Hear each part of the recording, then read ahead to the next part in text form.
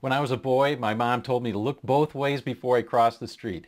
Turns out that mom wasn't only keeping me from getting squashed, she was giving me some great guitar advice. Here's why.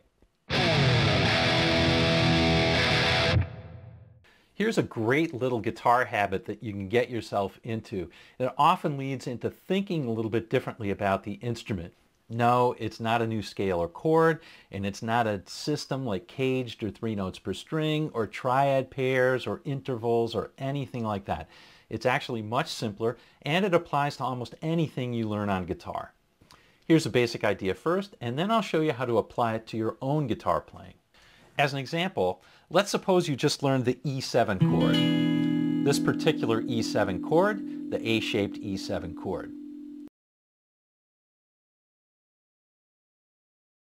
Now what you do is you look at the bottom notes and you look at where your fingers lie.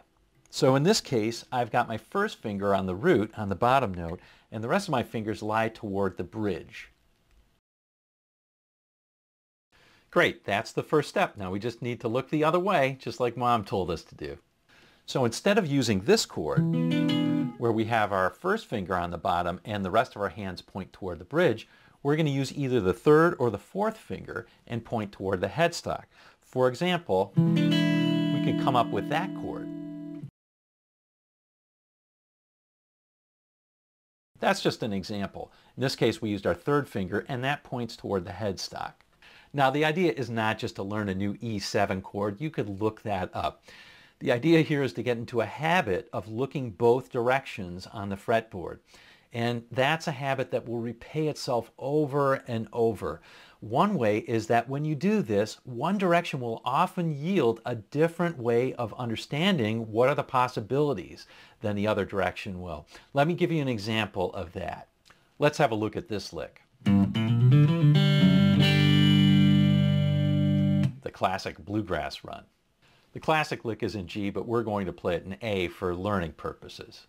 So here's the original lick transposed to A. And you can see that the starting note, I'm playing with my pinky, so my fingers point toward the headstock as I play this lick. Let's see what can happen when we flip that around and look toward the bridge of the guitar. Here's what could happen when we start with our first finger instead of our pinky.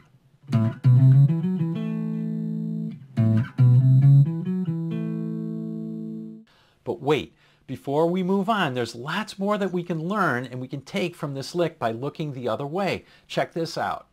First, because the lick ends on a root note, we could repeat it again in another octave. And so forth. We could make some giant lick out of this. Cool.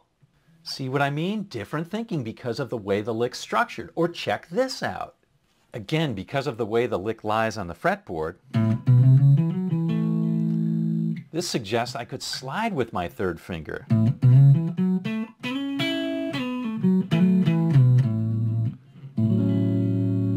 Doesn't even sound like bluegrass anymore. I could use this in other music.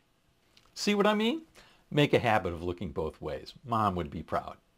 Hey, if you like learning these little insights to make you a better guitar player instead of just copying other people's licks, click on this because I show you lots of other simple insights to make you your own guitar player instead of just living vicariously through others. So check that out and we'll see you on down the road.